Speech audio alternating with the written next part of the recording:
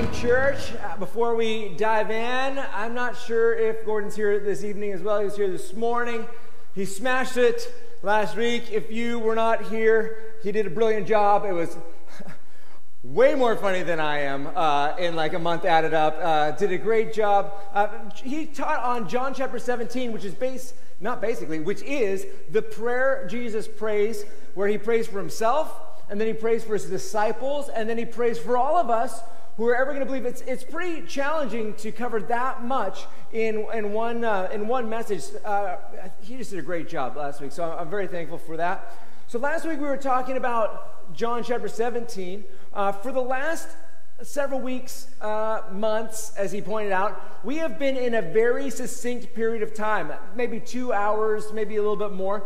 But starting in chapter 13 of the book of John, where Jesus washes his disciples' feet, and then Judas leaves, and Jesus then starts teaching, and he's teaching throughout that about loving and that, but then he starts teaching more about the Holy Spirit and prayer, the expectation that God hears and will do what we ask because it's to his glory, and we've talked about that through this time. We talked about abiding in Jesus and staying connected to Jesus. Well, he's been talking, and we've gone through 13, 14, 15, 16, and then last week 17, that final prayer of his. And now we're kind of transitioning into I want to call it the end, but let's call it the new beginning.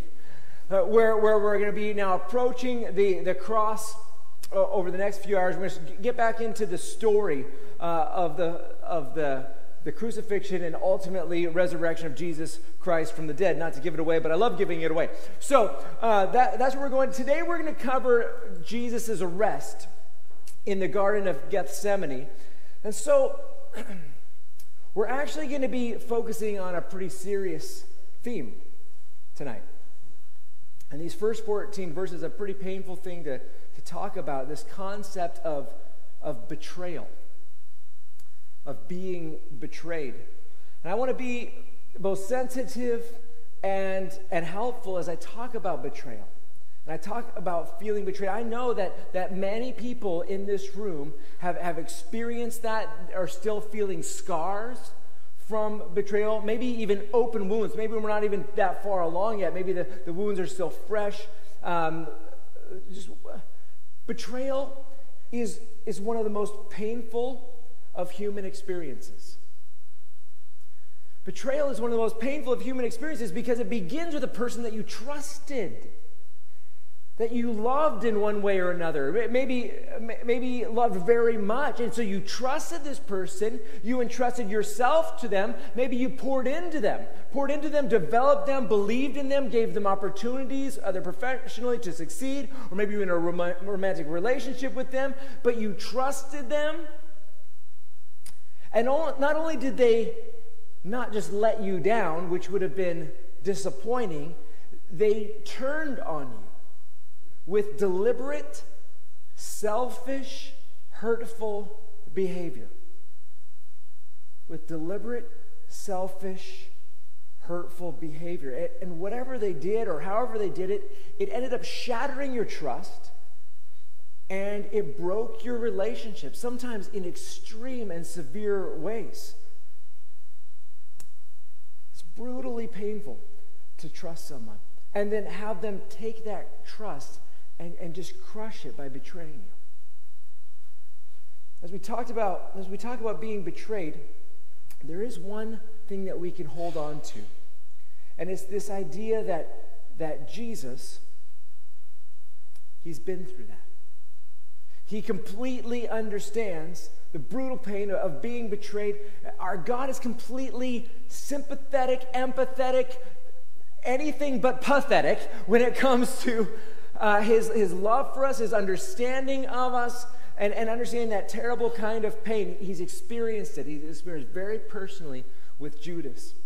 Now, before we get into Judas the betrayer, I want to remind you that Judas was actually Jesus' friend. And maybe as you look back at this story, you've put some some walls that aren't in the Bible around Jesus' heart. And this idea of, well, Jesus knew that Judas was going to betray him, so he protected himself by not actually liking Judas, but just keeping him around so that he could perform the Judas task.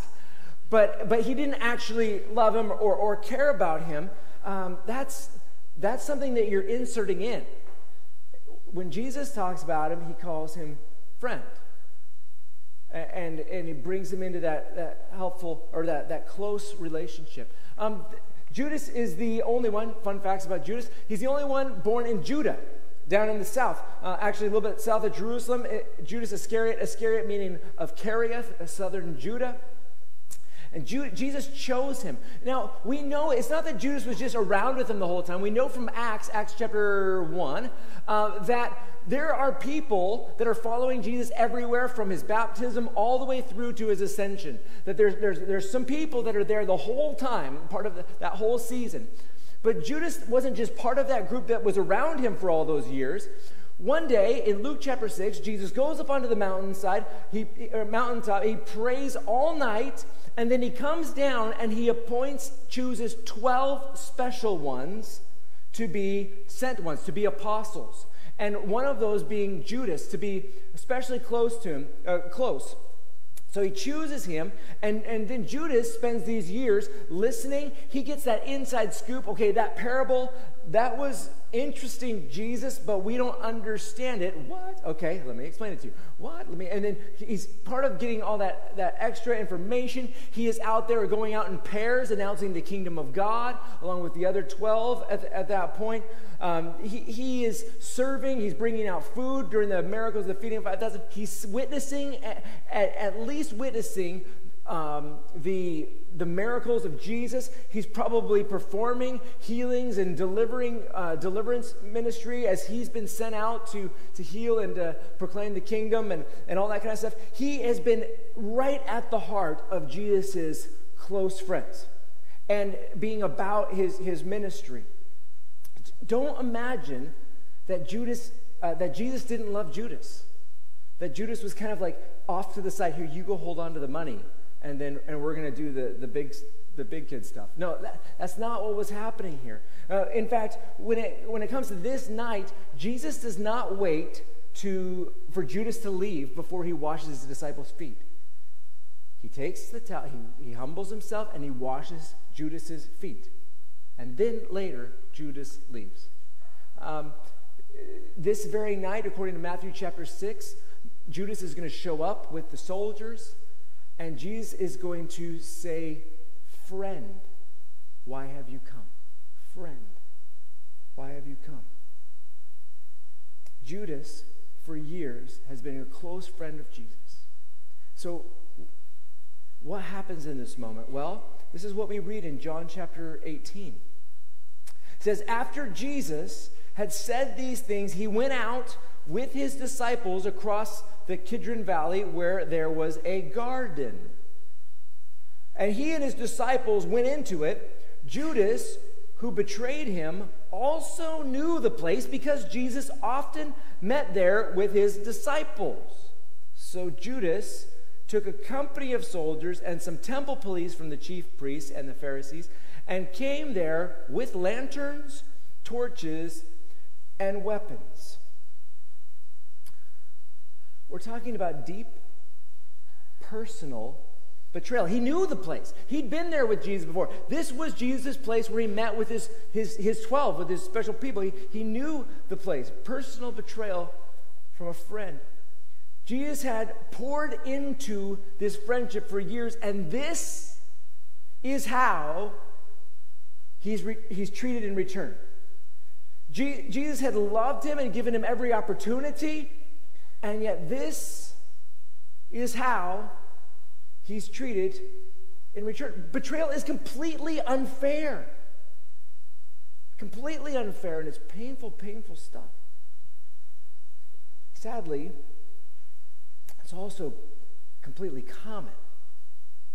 All the greats of the Bible experienced betrayals, like Moses and David and Jesus and Paul. They all and so many experience betrayal is so common. But the commonness of betrayal doesn't mean it's not always painful every time. And I suppose the only comfort we can take is that we are part of a huge multi-millennial family that this great cloud of witnesses who understand those most brutally painful of moments. Betrayal. Our family knows what that's like. Well, Jesus is betrayed by his close friend, and again, it's not just a betrayal. I mean, we have lots of different kinds of betrayal, but this betrayal means that Jesus is going to die. Like, this is like the big kind of betrayal, where he is now going to be crucified in a few hours because of this betrayal. It's not like, okay, I just kind of... This was the big kind of betrayal. The big kind, where he betrays his friend, and then his friend is going to be killed. We go on to read this in this chapter, starting in verse 4. Then Jesus, knowing everything that was about to happen to him, went out and said to them, "Who is it you're looking for?" "Jesus the Nazarene," they answered. "I am he." Jesus told them, "I am he. Ego eimi." The word "he" is implied. It's just they put it in there. The answer is ego eimi. I am. This is the 14th and final time in the book of John where Jesus uses his God name, where he's referring to that moment in Exodus chapter 3 where Moses asks God, "What is your name? What am I supposed to tell these people your name is?" And God says, "This is my name that I want to be remembered throughout the generations. This is my name." What is it? In English, it's I am. In Hebrew, it's Yahweh. In Greek, it's ego eimi. So when they're like, "Who are you looking for?" We're looking for Jesus of Nazareth. I am. Ego eimi. I am. It's January. It's January. Are you here this evening, this January, looking for something? Are you looking for something? Who is it that you're looking for?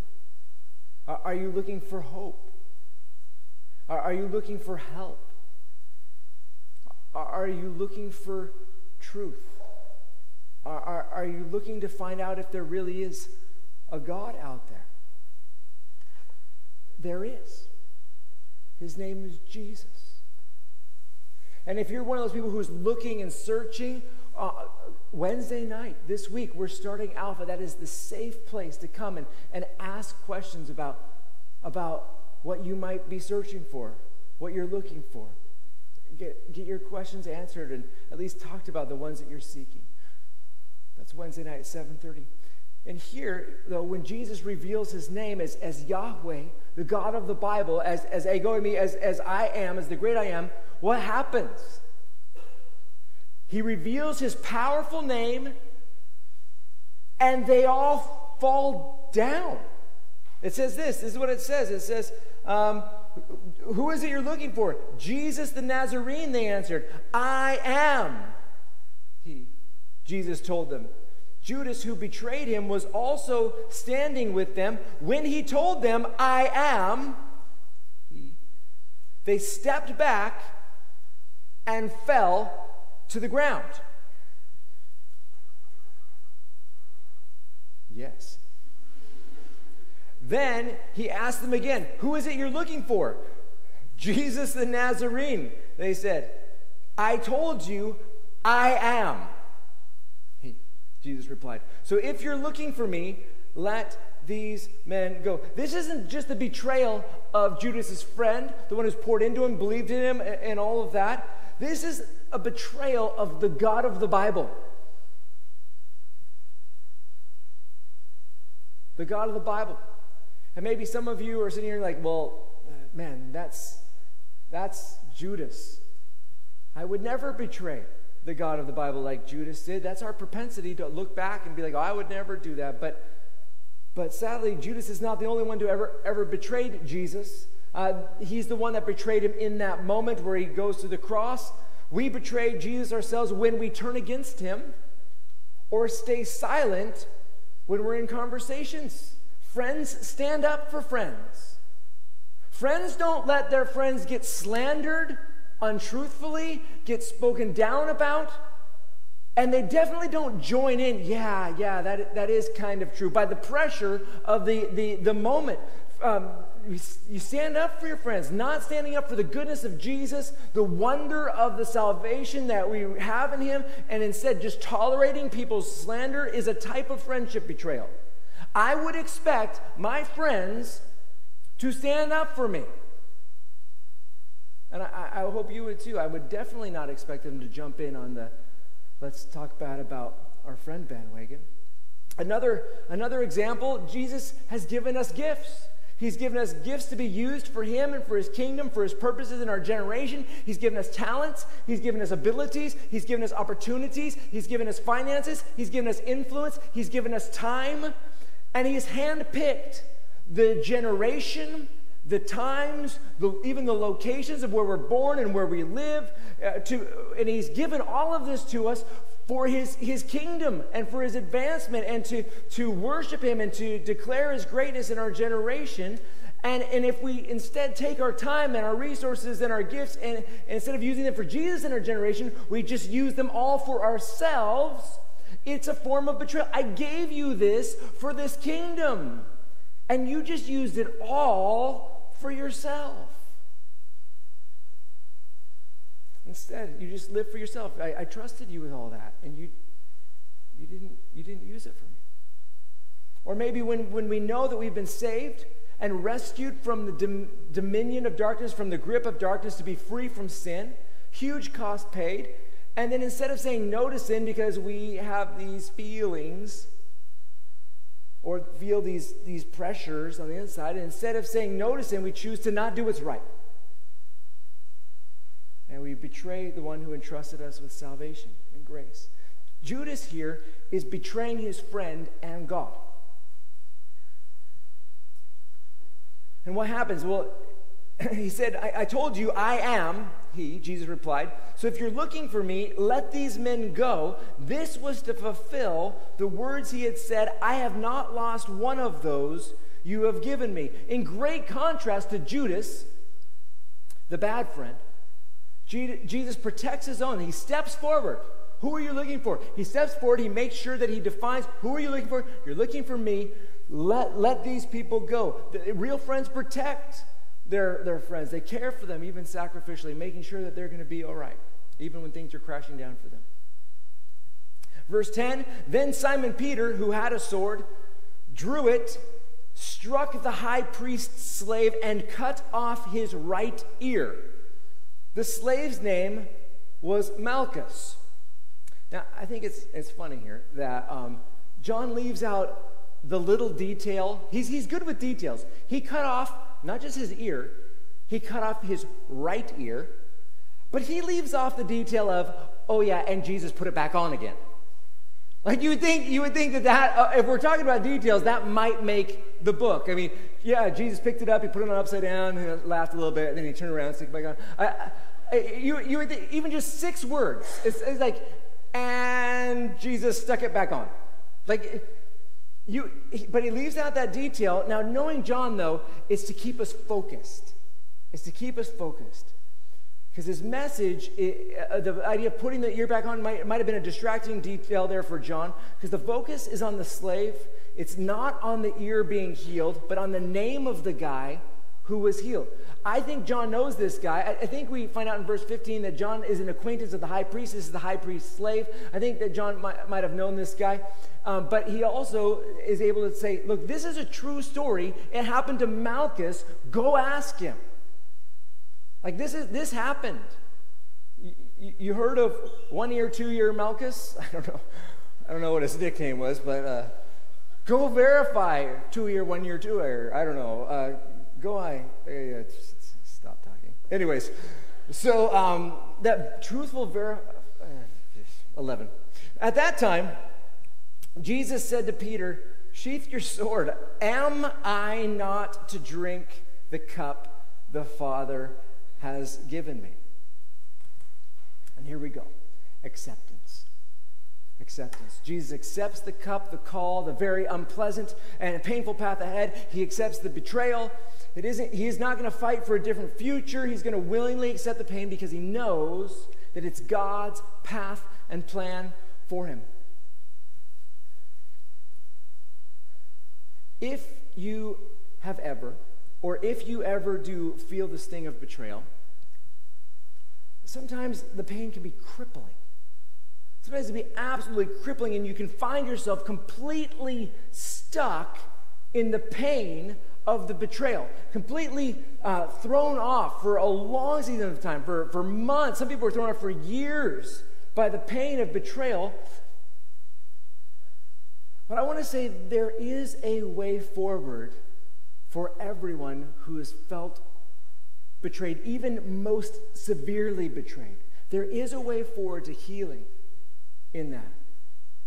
A way forward for moving from the crippling and life-impacting pain to being healed from that.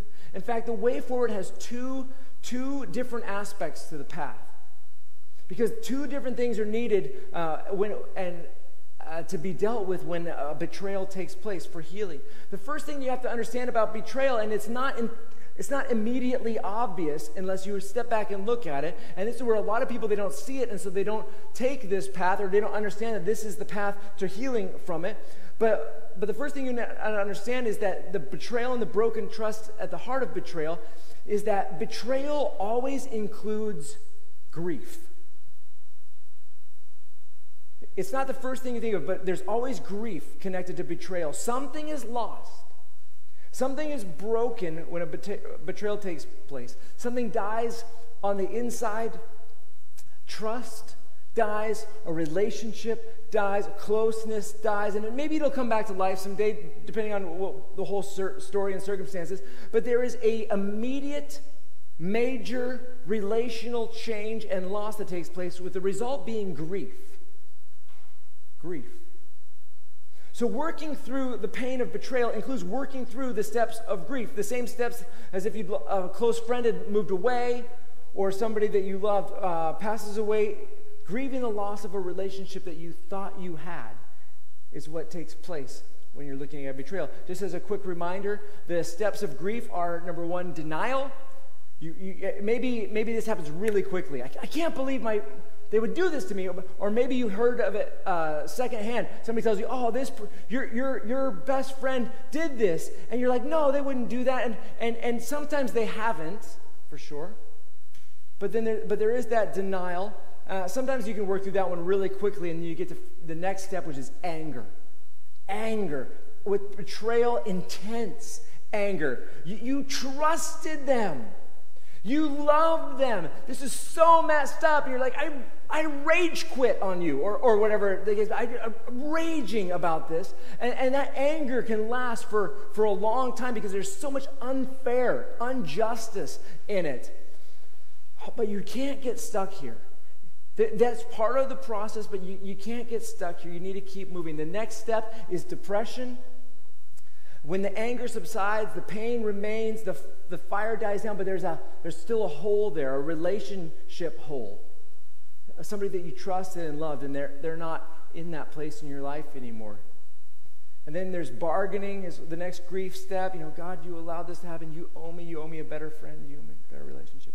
And 5, acceptance. Acceptance, and that's where we see Jesus here. Now, this betrayal didn't surprise Jesus. It may have surprised other people, but Jesus has been talking about this. He knew it was going to be happening. So that takes a huge amount of shock away from the betrayal. Most betrayals you don't see coming. But Jesus knew it was going to come. He was prepared for it, and so he can start in that acceptance place. Am I not to drink the cup the Father has given me? You don't see it in this gospel, but Jesus this evening has been praying with intensity and sweat like drops of blood just in that intensity, but now he's at a place of acceptance of this path before him.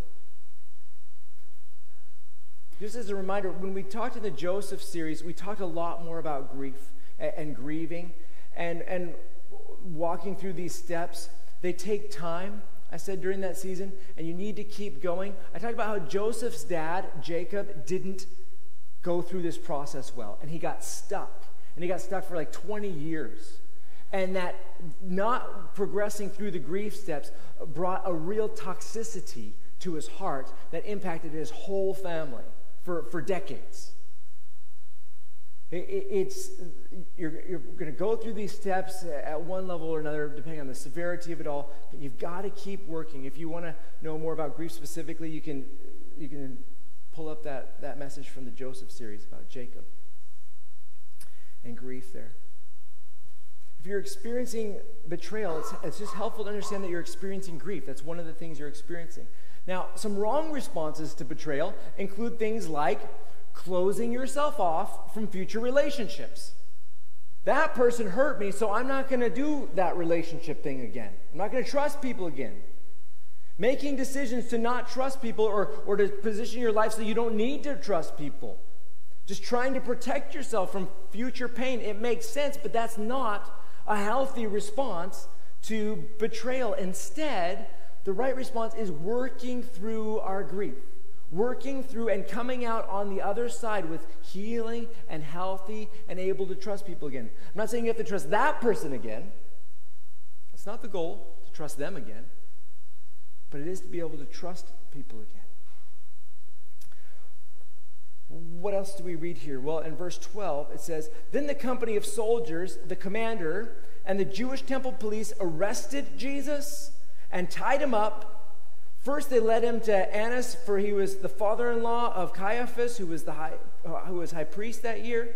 Caiaphas was the one who had advised the Jews that it was advantageous that one man should die for the people." Again, just unfair betrayal. So entirely, terribly unfair, undeserved, totally undeserved. This story has the most innocent person betrayed, with the result that he's arrested by armed soldiers, he is tied up, and he is brought on trial having done nothing wrong to people who hate him and who are jealous of him and already know how they're going to convict him before he's shown up. They've known for a long time how they're going to convict him. It's completely unfair. This is what makes betrayal so brutal. You didn't deserve to be treated that way. You didn't deserve to be betrayed. You didn't deserve it. Now, a master manipulator might try and make you feel like you deserved it, but the truth is nobody deserves that. Nobody. I said before, there are two different things that need to take place when healing from betrayal. The first is working through stages of grief. The second is working through the process of forgiving. Forgiving. You're not going to be able to completely heal from any betrayal until you're able to forgive the one who's betrayed you. A few notes on forgiveness. Number one, forgiveness is not about them or what they did at all. It's about you and your walk with God. You can save a lot of frustration if you understand that forgiving them isn't about what they did. It isn't about them. It's about you and responding to God. You can just save yourself a lot of anguish if you grab that. Second thing about forgiveness. Forgiveness is not an automatic response. It is an intentional obedience choice. It is not natural to forgive someone who rips your heart up. But you do have a choice whether you're going to forgive them or not. We don't forgive because it's easy and natural. We forgive because we've been commanded to do that by the one who knows that it's needed for our healing. Friends, Jesus really does know you and love you, and he knows what's best for you, and he doesn't want you to live with poison in your heart. He doesn't want you to live with that poison in your heart and that wound. Oh, but he wants to bring healing to those wounds, and he knows the only way for that to happen is for you to do what you don't want to do and forgive everyone who has sinned against you.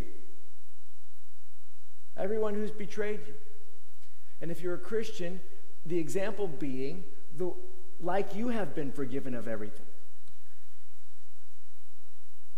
Third note about forgiveness. Forgiveness is not being fine with what happened. It's surrendering the person and the pain to Jesus. You're not saying it's okay. What I mean is, when we're betrayed, we want them to feel pain. We want them to be paid back. We want them to suffer. We want them to hurt. We're angry. We're angry and we're hurt and everything. But what we need to do is go to Jesus and hand him our horrible situation and ask him to sort it all out. He promises to be the one who brings vengeance, who avenges. He promises to discipline. You know, if you're like, that person's a Christian, what's God going to do to them? He disciplines people he loves. What I do is I close my eyes and picture Jesus. Usually I find myself, when it comes to pain, picturing the very bottom of the cross. And just like the very bottom, maybe the feet of Jesus, just the very bottom, it seems to be the thing. And in my pain moments, it's like I'm not really able to really picture him, just that bit. And I take the pain, and this is what I do. I just take this pain, I picture this pain, and I place it at Jesus' feet, saying, Jesus, I need you to take my pain. I need you to take my pain. I give it to you, and I'm not going to hold on to it any longer. I need to leave this here. It's ripping me up. It's tearing me up. I need to give this to you. If it's a person, in the case of betrayal, I'm going to pray, Jesus, this person betrayed me. They hurt me. They hurt me. You know all about the pain of betrayal. You know what that's like. I am placing this person and their life and their future in your hands. I am not going to treat them as they deserve to be treated. I am going to let them and their future and their life and their situation go. You see, you know, you can deal with it if there's anything that needs to be dealt with. I trust you to deal with it, even if I can see something happen or not. I trust you with this. I am going to let this go. And I'm going to leave this here at your feet. You take this and do something about it. But I'm gonna leave it here. You do what's right. And then also, I say, and I choose to forgive them for what they've done to me. I choose to forgive them for what they've done to me. It's terrible, Jesus. It's painful. It's horrible. It's evil. But I choose to forgive them, and I'm going to release this desire of mine to see them suffer. I choose to forgive them and hand them over to you. And then finally, after doing that, I say, now, Jesus, come and heal my hurting heart. Jesus, come and heal my hurting heart. In just a few hours, Jesus is going to say these most powerful words from everyone that was connected to his crucifixion. He's going to say, Father, forgive them. He's going to say, Father, forgive them. Betrayal is brutal. The wounds are real and they're deep. The process of moving towards healing has to do with grief, going through the stages of grief and forgiving and asking Jesus to come and heal your wounded heart. And we'll just be thankful that God, the Jesus who receives that pain and that person that you're handing to them, he knows all about betrayal. He gets it. We can trust him with that. And he's given us the Holy Spirit to help us and bring healing to our hearts in those painful days, restoring our souls and restoring our spirits. I've got 3 challenges connected to this. If you're feeling the pain of a recent betrayal, identify where you're at in the grief process, in the forgiveness process. I'm in the anger stage. Depending on when it is, yeah. You're going to be in it at one point or another. What stage you're in, just so you can know where you're at in that process. And then ask you to forgive that person, to choose to forgive them again. Maybe when I've forgiven someone and I'm walking down the street and they come back into my heart and it stings and I'm like, I choose again to forgive them. And thirdly, invite in your prayers the Holy Spirit to bring healing to your heart.